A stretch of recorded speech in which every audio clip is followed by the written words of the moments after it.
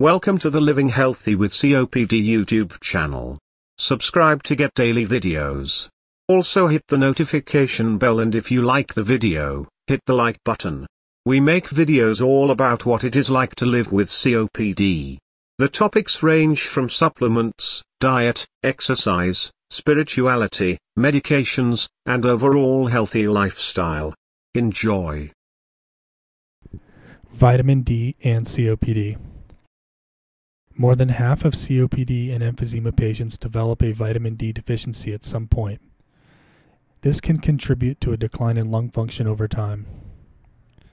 Research has shown that low vitamin D can increase your chances of a sudden worsening or exacerbation of COPD symptoms, also known as a lung attack, which can be fatal.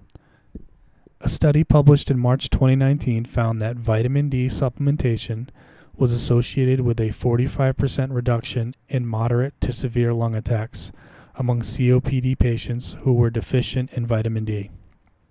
You can get vitamin D through diet. Good sources include milk and other dairy products fortified with vitamin D, orange juice, salmon, and sardines.